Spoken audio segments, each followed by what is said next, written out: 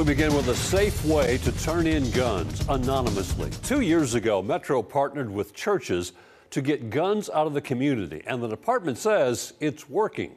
Here's News 2's My Owens with new details about the police department's gun retrieval program. It's that period of time when stories are being shared.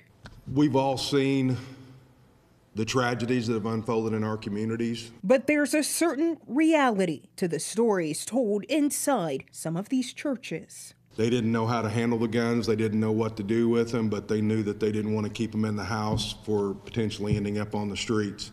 He gave me that gun, and I asked him on the way back, I said, "What do you want to do with your life?" He said, "I'm tired of living like this." Each one a memory linked around the gun retrieval program through the Metro Police Department. And then we take the 2 locks. It's a surefire way to get guns off the street, no questions asked. My church is in the 37208 zip code, and there's a lot of crime that goes on there. Some of those people, the grandparents or the children may be in my church that's just afraid to go talk to somebody.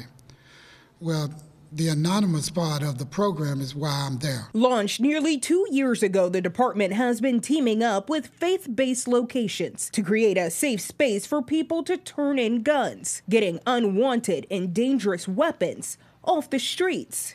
And it's been working. In the last 2 years, 15 guns. I think we've had close to 30 here. 75% of the guns stolen in Nashville have been taken from cars so far this year, according to Metro Police. That's more than 1,000 weapons. This program is solely designed to keep households safe as well as to keep our community safe. The program especially needed during the holiday season. And family begins to travel. It's important that we keep our youth safe. It's important that we keep our households safe as well as the citizens of Nashville and Davidson County.